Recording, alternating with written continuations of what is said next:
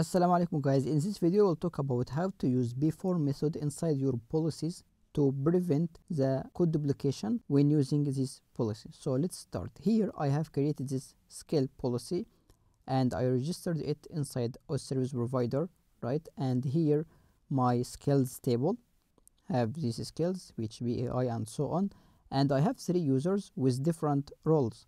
So the first user is super admin, second is editor, and third is an admin, right? So here in my policy, if you noticed, inside each ability I have here this part, and super admin can do anything, but how can do that in professional way? So let's first test it, and I am saying authorization, the current user must have this ability, which is here view any, must be a super admin or an editor or an admin. So first I will log in here quickly using auth, login using ID, and I will log in as first user who is the super admin, and I will test it here, sending a request, and it works correctly. And if I die and dump here to make sure that current user is super admin, user role, now send request again, preview, as you can see here he is the super admin. Now let's back to our skill policy, and instead of repeating this code here in whole places, I will delete it, right? And here we will say function called before, and it takes 2 parameters. The first one is the current user here, and second parameter is the ability. The ability here represents these function names, view any, view create, and so on. So here, as you can see, I will say if the current user role is super admin, here return true and don't check other methods.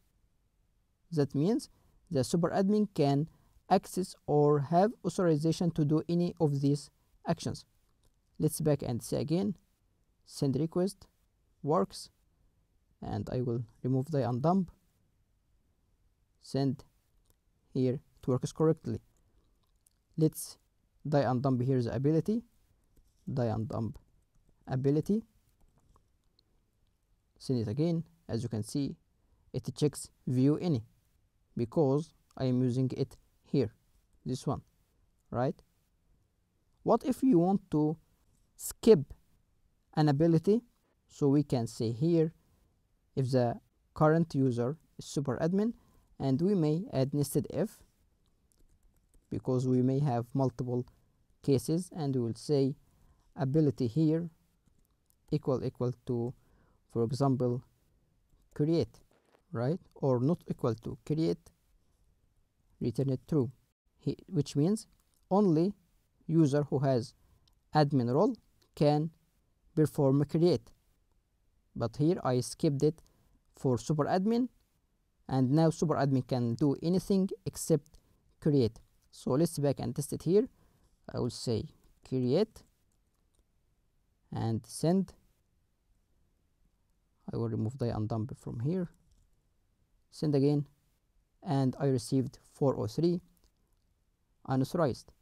Let's log in with user who is admin, ID number 3, back again, and I will say login using 3, send, and now it works correctly.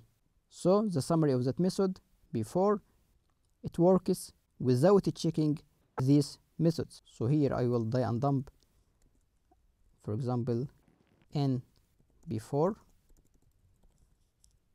okay, and I will back here, I will say view any, send.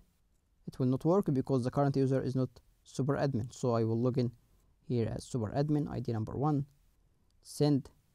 Now it's in before, and if I add here die and dump inside view any, it will not access to that method because the super admin can do any action here inside before method, which means it will not access to that methods because it's defined in the before method.